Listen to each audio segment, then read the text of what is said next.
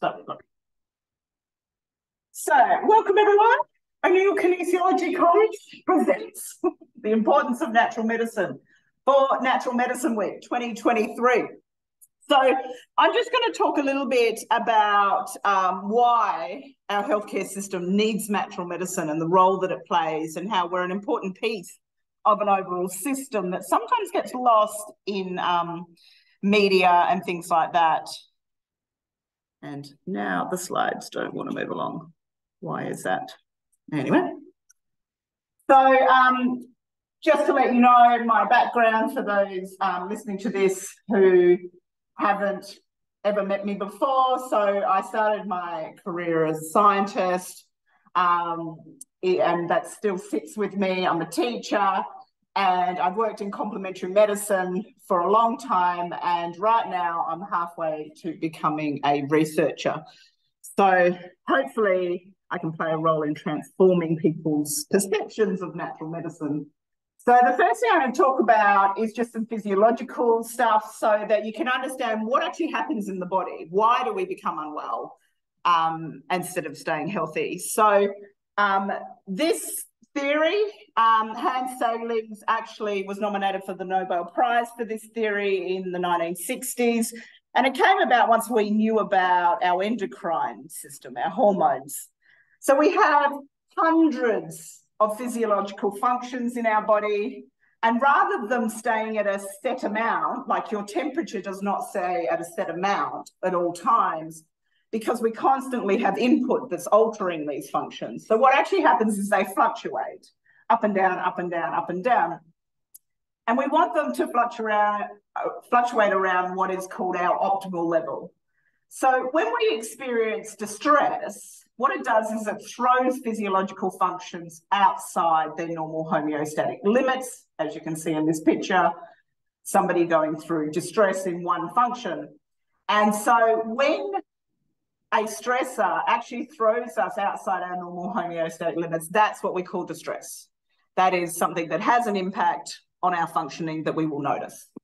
And so when that happens, our body immediately instigates various physiological compensations in order to bring that function back into its normal functioning. And then we go about our life as if nothing happened.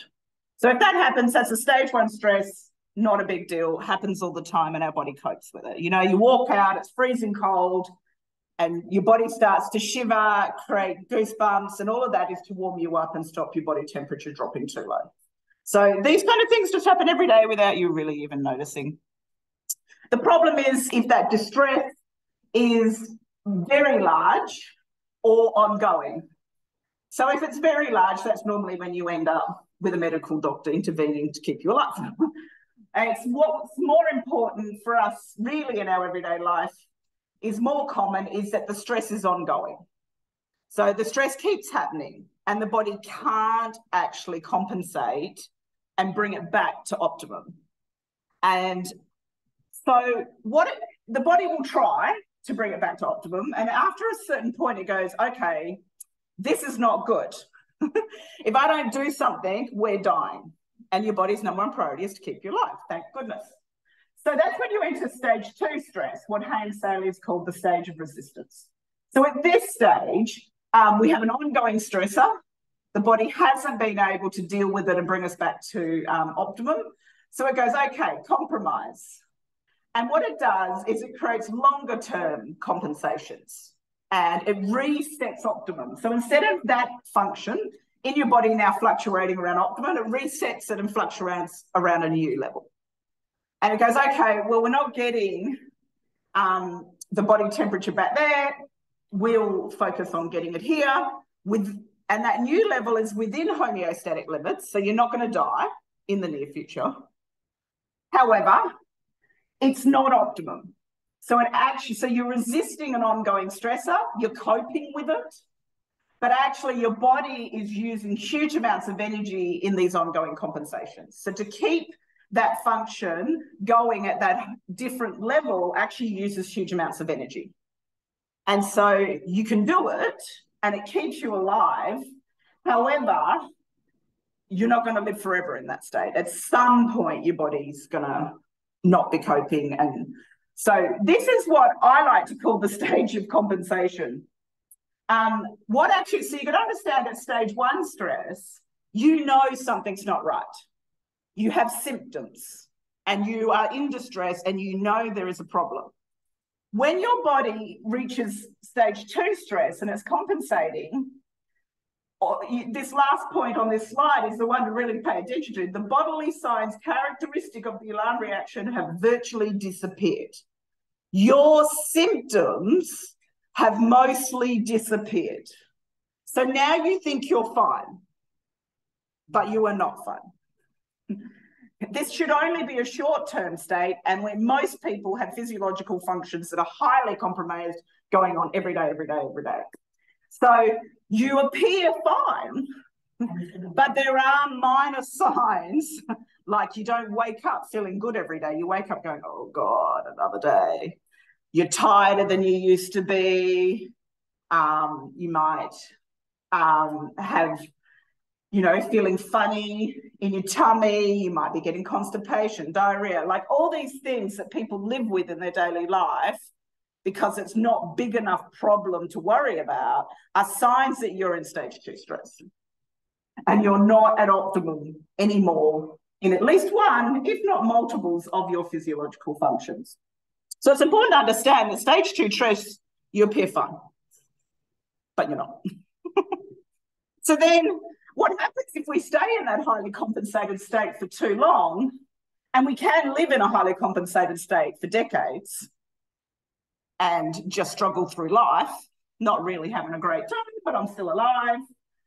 After at some point, your body will break down and you'll enter stage 3 stress, which Heinz is called the stage of exhaustion. So energy is constantly being expended to keep you in this compensated state, the stage of resistance.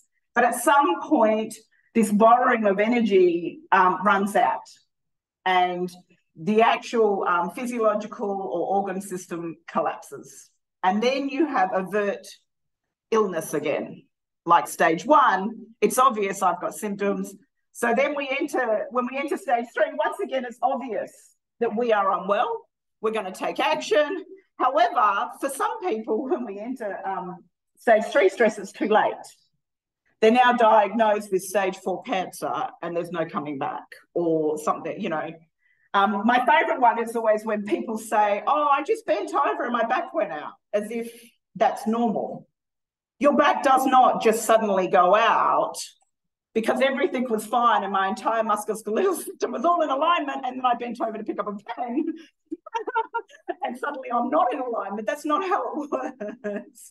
So you had to have been highly compensated for a long period prior to suddenly have an issue. So that's kind of what a lot of people go, oh, I suddenly got unwell. Nobody suddenly gets unwell unless like you got hit by a car. Yes, I'll give you suddenly got unwell.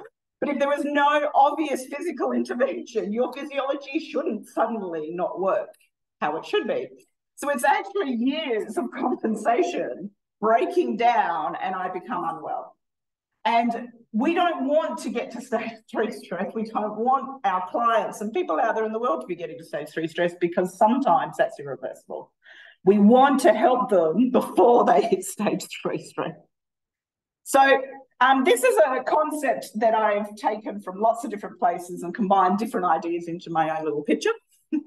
So we live on a continuum. Our health lives on a continuum between illness and wellness. So obviously we want to be thriving at that end in wellness. So we want to be up here thriving away in wellness with no physiological distress.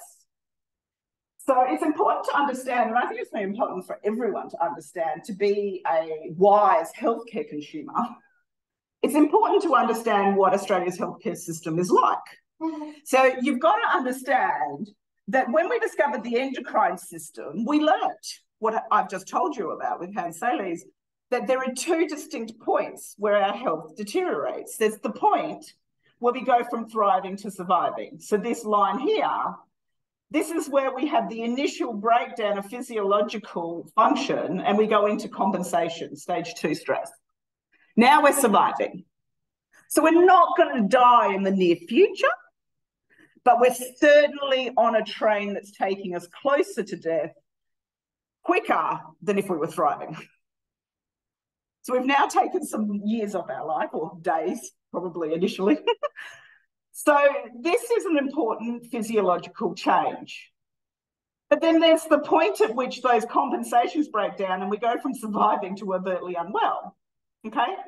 Now, the Western medical system had a choice to make. Which of these 2 points of physiological change do we want to focus on? And they chose to focus on this one, where you go from surviving to overtly unwell. Why? Because actually it's a much easier point to diagnose. Okay, so if I go back here a little bit, you'll notice in this picture that most of the time this function is within the homeostatic limits, which means nothing really bad is going to happen to you. But it does dip outside those homeostatic limits, which causes your other systems of your body stress. So I go and get a blood test. Pretty high chance when they do that blood test that this function will fall within the normal limits. Most of them. I have to be real lucky that they did the blood test at that moment when this function dipped outside, and the doctor will go, oh, this function's not normal. Pretty good chance when they do that blood test, I'm going to fall within normal homeostatic limits, and they're going to go, oh, you're in the normal range, you're okay. So it's only when I hit stage 3 stress and I'm outside those limits all the time that a blood test is going to point that out.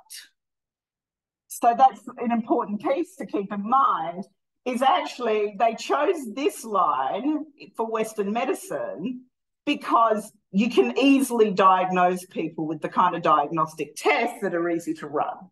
And you don't have to spend as long doing health assessments and talking to the patient, so it makes the system more efficient. So that is why Western medicine is a disease-based model. That's not a criticism, that is literally the truth.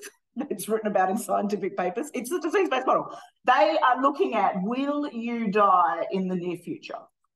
Are you overtly unwell?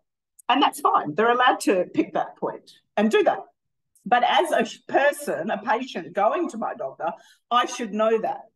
And I should be aware of that. And I should understand if I'm not feeling well, chances are something is wrong. Whether or not my doctor wants to do anything about it is probably depends how bad it is. So I might need to consider other healthcare professionals to go to who have the capacity built into their model of healthcare to give me the time to perhaps look at this line where I move from thriving to surviving. Okay, so it's an important consumer point when we're out there as a patient. So if I'm thriving, I don't need any healthcare professional intervention. I can use lifestyle medicine and stay well.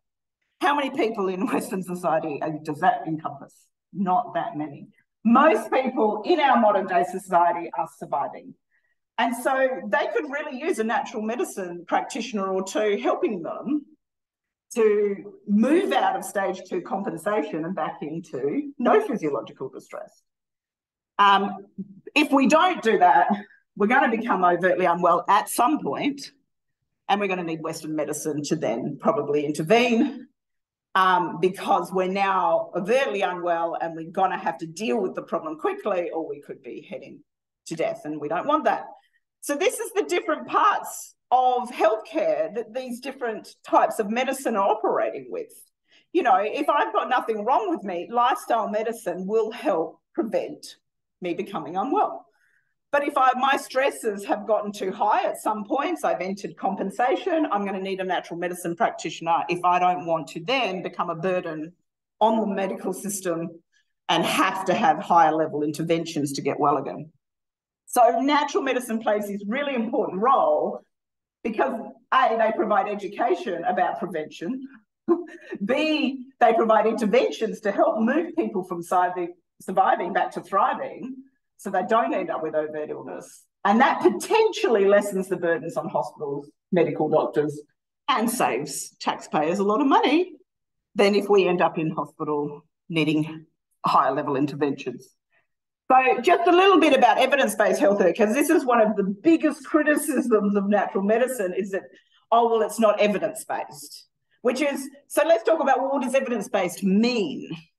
So this comes from a paper written back when evidence-based medicine was first becoming a thing in the 90s. Okay, so evidence-based medicine is the conscientious, explicit, and judicious use of current best evidence in making decisions about the care of individual patients. Good doctors use both individual clinical expertise and the best available external evidence, and neither is alone is ever enough. Without clinical expertise, practice risks becoming tyrannized by evidence. For even excellent external evidence may be inapplicable to or inappropriate for an individual patient. Just because a particular intervention has been researched and shown to be better than placebo in a group of people or multiple groups of people does not mean the individual patient sitting in front of that doctor will benefit from that intervention. The doctor has to analyse that particular patient's health status, genetics, lifestyle, age, sex, all these factors, and determine whether the intervention will be appropriate for them. You know, because there is zero interventions on this planet in healthcare that help 100% of people. So this paper also says the opposite, that just using clinical expertise without also being informed by external evidence is not good either, just to be transparent. I don't want to have too many words on the slide, but it is, I really think this last point is the point that we're going through. People say, oh, well, it's evidence-based, as if that means it's going to help everyone. And that is never the case for any therapy ever in existence. So it's important to remember that it should always be about the individual person and being informed by the research. Most of medicine is not evidence-based. It hasn't been scientifically studied in a placebo-controlled randomized clinical trial. Most of it is actually best practice. It's known to be the best way to deal with something in the medical system.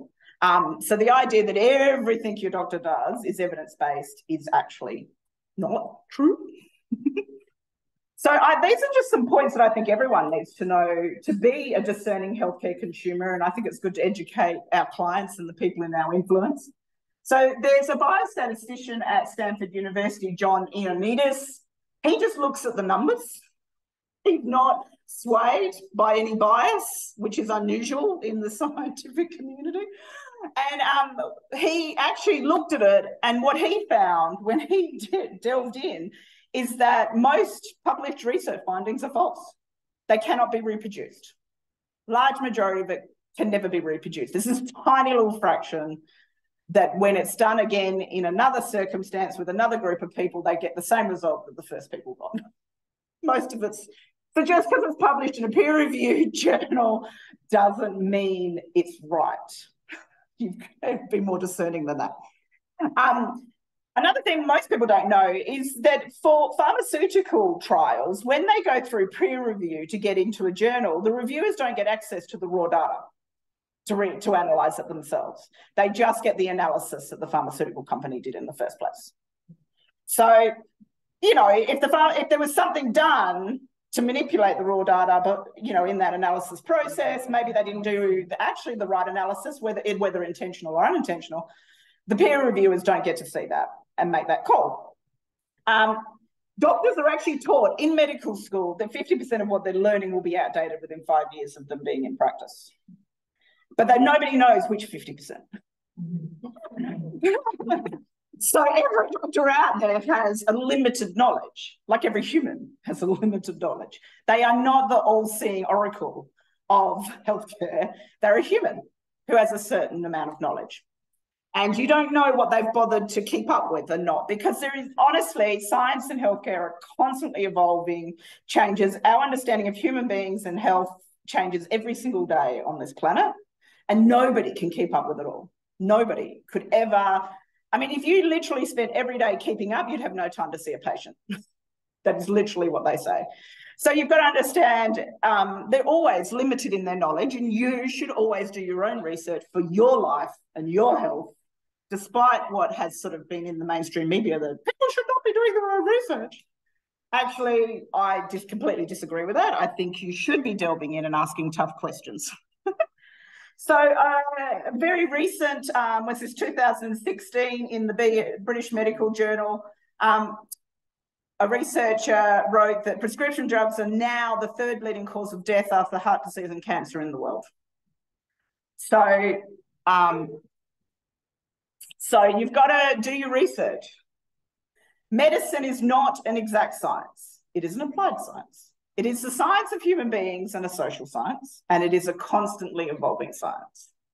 So Dr. Aseem Malhotra said that in an interview recently, and I love it. I think that sums it up. People think that science and healthcare or medicine are facts.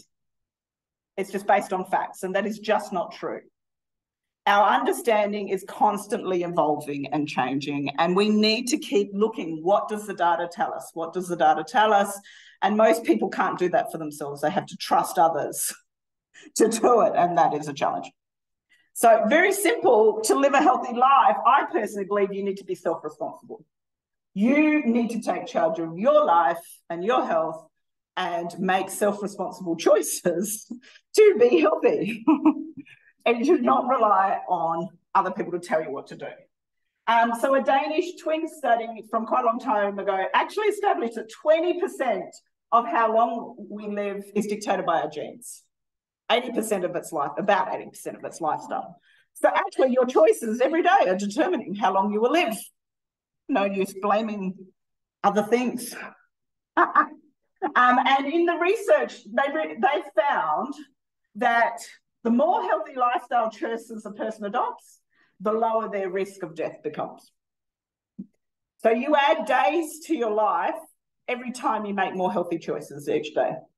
You can literally add days to your life today. So healthy habits to adopt.